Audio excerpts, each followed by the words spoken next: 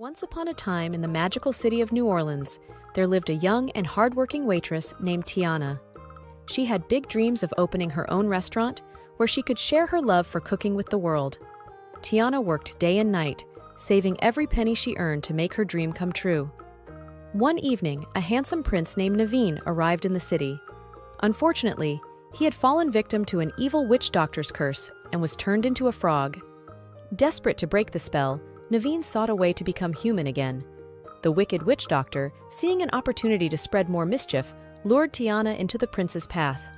One night, as Tiana was closing up the restaurant where she worked, she heard a rustle in the bushes. To her surprise, a talking frog appeared before her.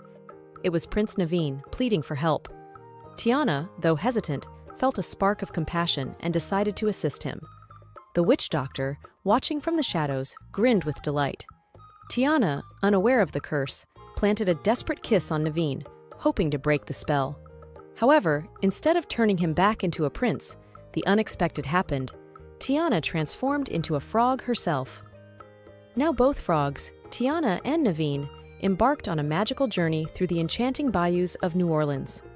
Along the way, they encountered talking animals, friendly fireflies, and wise old turtles who offered guidance. As they faced challenges together, Tiana and Naveen discovered the true meaning of friendship and love. As the unlikely pair navigated the mysterious swamps, they encountered the good-hearted Mama Odie, a powerful sorceress who lived deep in the bayou.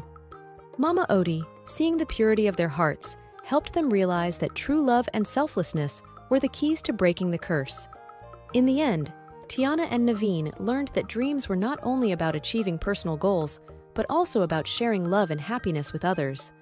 With a sprinkle of magic and a lot of determination, Tiana's dream of opening a restaurant came true, and she and Naveen lived happily ever after as humans, spreading joy and laughter throughout the magical city of New Orleans.